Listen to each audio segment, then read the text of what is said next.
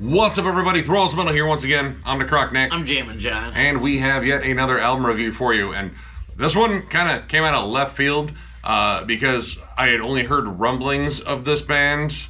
And I'm kind of super glad we actually reviewed this one because this ended up being a really wild listen. So we are going to go over the latest offering from Sermon of Golden Verse. This also comes out on the 31st of March on Prosthetic Records. All right, as for when this band formed, I don't fucking know. I don't know a lot of things about this band. This band's kind of a mystery. I would say sometime before 2019, because that's when their first album dropped, Birth of the Marvelous, which I imagine was pretty fucking awesome. That's a pretty bold fucking title there. Yeah. I guess maybe Poland as the country, because the only show I think they ever played was in Poland, and then they disappeared again, probably to go back to the studio and record this. This is, again, their second album overall. I remember hearing, again, like rumblings about the first one, but nothing that made me want to like go check it out. Like, you know, nothing like, oh my god, year-end list, the most majestic thing ever. It's literally marvelous. But what I do know is they have a mysterious frontman slash multi-instrumentalist, simply known as Him, and it's not like the heartogram Him. It's just a guy in a mask. And he goes by Him, and we have no idea who he is. We could venture some guesses, but we could still be wrong. There's going to be a lot of comparisons. Yes, there are. As we go on. And the other member was the one that I recognize, one James Stewart. Awesome drummer, formerly of Vader, currently in Decapitated. Blast beat fucking machine. Dude's absolutely amazing. But this is not death metal. This is, like, kind of progressive metal blended with post metal, maybe, I don't know, alt metal. Yeah, all little blackened at times, incomparable to most genres I've heard. Although we're gonna draw a ton of comparisons here, but I don't know directly what to call this. Yeah, it is a blend of things, but believe me, we are gonna name drop a ton of fucking bands in here because there's a lot of similarities to bands that we love, and some of them are vastly different than one another. Yeah. But it's really interesting in terms of this blend. Now, full transparency, we were kind of taken for a loop with the first two tracks. The opening track, The Great Marsh, is, well, essentially an intro, but it's more of a build-up. It builds up to the next song, and it builds so seamlessly that we thought we were listening to the same track, but turns out we were listening to Royal, the second track, which is an absolutely stomping opener. And given the descriptions and comparisons that I heard to this band with bands like Tool, Katatonia, Soen, I was not expecting something this intense. Yep. But at the same time, given James's pedigree in terms of all the bands that he has drummed for, I kind of expected some intensity, and believe me, we got intensity on drums. Oh my god, dude, the drums are unreal, because normally you think this guy, you think crazy blast beat man, which is what he is, but in this case, it's more of like a Gavin Harrison style, like Porcupine Tree drums, just crazy tribal turnovers all the time. And it's not so much like the normal, like, hi-hat, snare, fucking cymbal blast, whatever. It's mostly tom work, and it's syncopated into these giant, lush soundscapes, except for Royal and another song I'm going to name later, where it is kind of riffy. Yeah. Almost like Meshuggah type, like industrial almost. Very like early Meshuggah, just in terms of like the syncopated grooves. Honestly, somewhat comparable to Decapitated, which is familiar territory for James. I would even go as far as to say like Danny Carey, honestly, is another one, especially again with the creative, you know, constant tribal fills, and like there's even a section on the song where there's like almost like that sort of tabla sound on there. Like a tabla sound on a snare march. I mean, but add on top this layer of lush synths and ambience and the vocals. Him, whoever Him is, I don't know. I don't either. It's very Jonas Rensk, very Ross Jennings. I can't remember the name of the guy that fronts Soen. Very Him, too. Even Maynard. Yeah. I mean, it's the Tool comparisons are striking here. Yeah, especially when it comes down to the more tribal rhythms on here, namely on Royal, Light the Witch, and the song Golden. There is sort of that following the drum pattern is kind of hypnotic in itself, but you also have this vocal cadence where there's a lot of refrains of lines that kind of get stuck in your head, and it's the pattern of how he says it. But vocally, the dynamics are absolutely amazing. You have like the very somber, forlorn, sort of breathy cleans, again, like Jonas Rensk of Katatonia. But you also have like big, desperate shouts on here, kind of reminiscent of those big build-ups that Maynard does too. Even a couple moments of like lower registered growls. Yeah. They're not prominent whatsoever. No. It is mostly remarkably, beautifully clean vocals, but sometimes you do get a lower register. It just plays into his whole dynamic. Like, this guy does so much with his voice, and it's so fucking pretty. Yeah. Even the harsh screams that are on Departure and the end of the album, very urgent, very emotional. Like, there's no point on this album where it feels as though it's, like, kind of, like, you know, just dialed up. Like, yeah, I can just give it a big shout. Like, all this is very emotionally driven, Yep. but also, like, I guess, like, technically and musically driven just in terms of, like, the pulse and the beat and the construction of this album. Because, again, like we said, we were kind of thrown off by the intro. This whole album flows beautifully, one track into the other, but there are clear breaks in terms of like the ambiance or a melody that builds up. There's even some interludes on here like In Black and Center, which, again, I generally bitch about interludes, but these complement the songs because they flow into the next one. It's not just a soundscape. There's like a melody. And it actually locks right in step with the next song. As if there wasn't already a build with all these songs anyway. The interlude breaks are more like builds into the next movement, say, of the record. The way everything bleeds together, it's just, it all transitions like butter, dude. Yeah. Like fucking melted butter. This was one of the smoothest listens I think I've had, just in terms of like nothing jarring, switching back and forth, but at the same time it's like done at such a good labored pace where everything has a moment to breathe and build up, and building is a huge thing.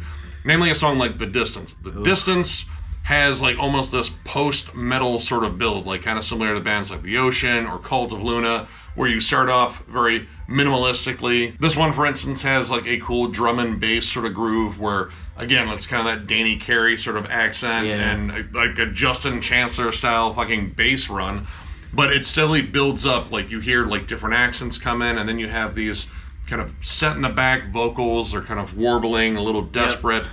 And then it continuously keeps building in intensity and layers. And when it comes down to crescendos, holy fucking shit. Yep. These guys are good. You end up with these big stomping fucking chugs and this gigantic vocal serenade. I cannot tell you enough how much I praise this guy's clean vocals. Like, you remember the first time you heard Andy Thomas from Black Crown Initiate? It's kind of like that when he builds. You're just like, dude, yes. And again, with the pace and the construction of this album and how it flows, I like that there are really good peaks and valleys, very distinct ones. The song Senescence, I think that's how you say that. Yeah. I don't know if I've ever seen that word before. Either. Very soft, very forlorn. It has this sort of like, you know, jazzy sort of swing to the rhythm. It's definitely the slowest song on there. It's more about like the open space and the mood. The vocals are very somber, more withdrawn, but you have, again, big crescendos. And it still builds really well, especially, again, to a giant crescendo at the end. But it's emotionally very different on here. Like, I like the fact that they capture a lot of, like, different, you know, emotions on here. Because there's definitely more intense, biting songs. Like, namely, Royal, Wake the Silent, and the closer, Departure. Departure, fucking... Which is, kind of threw us off completely when we heard that one. With its flat-out blast beats and more post-black metal vibe, like Wayfarer and, God, I would even say, like, Numenorian. Yep. Wasn't expecting that, even though, like, you know, when it comes down to James's drumming, blasts are actually what I expect. But on this whole album, he is just doing all sorts of crazy shit that is not blast beats. In fact, up to this point, you had maybe a couple of sections where he got a bit faster, but it wasn't a straightforward blast. No, yeah, he got faster again using toms and like these odd like snare combinations. But in this, it's consistently blasty. They do break it up with like some more groovy sections, but I like the dynamic on this song in particular with the kind of switch from the groove sections to the blast sections. The blast sections you would think would be like heavier section. It's actually like the most emotional one, with the vocals are more soaring. And then when you get down to the groovy section, you actually get more of the harsh vocals. It's a little bit more, you know, kind of robust, like maybe like just a touch of death metal or like maybe Gojira to it. Yep. Yeah, it's not the typical play like you'd think, like where it gets heavier is where we get more gruff in the vocals, but where it gets heavier, he's more apt to really just have these, again, soaring fucking choruses, and then when it gets groovy, that's when he gets down to the vocals. It reminds me of a Garius song a lot in the way it builds from these fast paces to the slower paces while keeping those vocals at an even kiltered pace. It has that same sort of like desperation too, and that's what I really like about it. Like, again, this is a very emotionally driven album, and you can definitely feel it. Like, you can even feel it in something as minor as a key change. Like, it has emotional weight to this entire listen, and it really draws you in. Like, that's another level that I really appreciated about this listen. And in terms of, like, more progressive flavors on here, Light the Witch, I think, really stands out. I like the verses, how they're kind of broken up. You have that sort of tribal rhythm, that sort of chant build-up, and then you have these, you know, more soaring sections that kind of pop in like a little brief accent. But when it comes down to the chorus, there's, like, this sort of, I don't know, kind of more post-punky vibe. Like, it reminded me a lot of Killing Joke. And I kind of like the more, like, powerful vocals. They were, like, you know, projected out a little bit more. They didn't sound as desperate or forlorn. They sounded, you know, like, commanding. Golden does the same thing. When that song finally catches into the hook and the part where the crescendo really just peaks, it gets more prominent again with big vocals as the catch. Like, that's how it builds the song. I would say that one is one of the most vocally driven because it has, like, some more straightforward rock hooks. Like, honestly, if I was going to pick one song in here that would be a single, and I know they shot a video for it because I watched it today, and it's just weird and creepy. It involves a basement and a red filter, and then you see shadows moving around, and then slowly down the stairs walks the him guy in his creepy fucking mask. Yeah, I was actually watching it. We were jamming this record on Spotify. I was watching it on my phone, like, ew, that's... Like, what's going on that's here? Weird. What? Yeah. Why are you walking towards me? Hey, stop. Just Stay on the hold stairs. your fucking creepy horses. Stay on the stairs. But this song actually has, like, a straightforward sort of, like, rock hook. It has the tribal build-up. Like, literally, this is kind of a Tool single. But it really fucking works, much like Tool singles usually did, at least back in the day. But even while it's a single, it doesn't come across as, like, a diet version of other things in this album. Yeah. You still have all the drum intensity, especially at the end. Like, he's going fucking hog wild near the end. But there's some really clever, again, like, tribal proggy accents on this along the bridge. I was literally watching John because he's a drummer, and he was making drummer face like the entire time, which, if you're not familiar with drummer face, it kind of looks like a person's perpetually caught between I'm gonna nut or I have to fart. Or I'm having a stroke. Those three right there. Yep. He was making those faces, and, like, you know, you see the memes where people are trying to calculate things and numbers, like, I'm trying to figure out the fucking, what the fuck is he... It's okay. And have you ever seen, like, drummers when they groove to something? It's kind of different than the way other people hear it because you're following different patterns. So I'm over here like, ooh, ooh, ooh, yeah. Definitely stroke it out. Yep, great performance. Overall, I love this, and yeah, that's what kind of caught me off guard. I wasn't expecting this to be anything because I didn't know anything about it. Like, this band was a complete fucking mystery, and I escaped this listen a fan, like a pretty big one. Like, I'm legit gonna order this, like, not long after this. This is absolutely fantastic. I'm gonna give it a solid 4.5. Wow, what a listen. Like, it's a flat out journey of an album. Like, it moves through varying levels of intensity and moodiness. The vocal hooks are fucking gigantic on here, and just the dynamics alone with the desperate calls, the crooning, the fucking shouts and screams. It's just fucking awesome, but man, James stole the fucking show on here. This is by far the coolest drum performance I've heard from him, and I've heard his work with Vader. I've heard his fucking work on the new Decapitated album. Jesus Christ, he fucking killed it on that too. This album knows how to build an intensity and emotion and then drop you right back down. It's fucking remarkable. I mean, again, if you're a big fan of, like, Katatonia, Tool, Porcupine Tree, fucking later Rivers of Nile. I think that last Rivers of Nile is kind of comparable too. Even a little bit off of Where Else Know My Name, like the progressive styles. Yeah. It's all kind of there, and I mean, honestly, if you just like hooky music that tries a little bit harder than, you know, just the standard stuff that you hear on the radio, this is it. Check this out. This is an absolutely awesome album. I need to go get it. So go ahead, John, give it your rating because I need to order something. All right, look, I am at a strong 4.5, if not closer to a 5. I'm really like right in there. Like, I don't have any gripes about production. Everything's crisp and clear, and it's layered well, and it doesn't sound congested. The music is beautiful.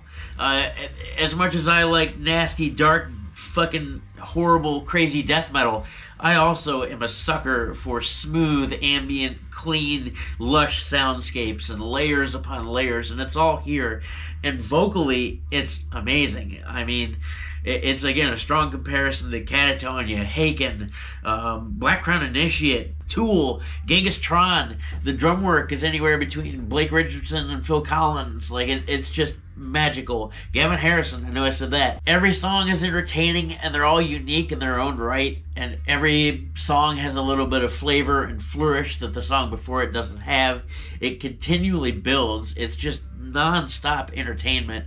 The last song just crushes. I don't know how much more I can suck off this album, but this being the first thing I've ever heard from these guys, I'm immediately hooked. Awesome, fucking amazing album. You guys, him, I don't know who him is. He, him, them, him. I don't know. Him. Good job on the vocals. James, fantastic job on the drums. I can't say enough good things. Yeah, you can. You've said plenty. I can. I've said a lot of good things. I think I've just gushed about this. But yeah, 4.5, if not 5, somewhere in there. Awesome. No complaints. So, if you enjoyed this review, give it a thumbs up. And if you are new to the channel, subscribe because we do stuff like this all the time. We are also on Patreon. If you'd like to help us out there, there's a link down below at thrallsmetal.com. Our Patreon link is there. Also, our store, which is, again, decidedly empty, but we're going to fix that. But that has to wait until after Denver Death Fest. Denver Death Fest, April 20th through the 22nd in Denver, Colorado. 3 days, 28 bands, $65 for 3 days, $45 for 2, or $25 for 1. That's only during pre-sale times. That ends in just a couple weeks, I think on the 15th of April. After that, it's $35 a day at the door. I don't care how you come out. Just come out. Enjoy the band. It is stocked full of fucking bangers. Thank you to our vendors. Thank you to our sponsors. Thank you to all the bands that are playing. It's been a pleasure to be a part of this. Come out. Have a beverage with us. Have a smoke with us. Walk around. Bang your head, because that's what we'll be doing. You should do it too. And, of course, thank you all so much for liking, subscribing, following, all that jazz. It means the world to us. Been a fun week of reviews. Lots of fucking surprises. We're not entirely done yet. We still got one more we're going to go over. So, yeah, kind of a bonus one. Again, I will be gone next week. I'll be on vacation down in Florida buying every fucking metal CD I can fucking find, more than likely. But the other fine Thralls will be taking care of things and reviewing whatever comes out. Yep, Shred, Miller, and I will take care of reviews. I know we got some more band interviews coming up. Kind of a little pre-performance for Denver Death Fest. Not so much music, but you get to hear from a few of the artists that are on the bill. We've gotten to interview some really cool fucking people, and we're not done yet, so you're probably going to see a little bit of that. Regardless, there will still be awesome Thralls content coming your way, because no man left behind. Absolutely. So once again, thank you all so much for everything you guys do, fucking keeping us going, and we will catch you later.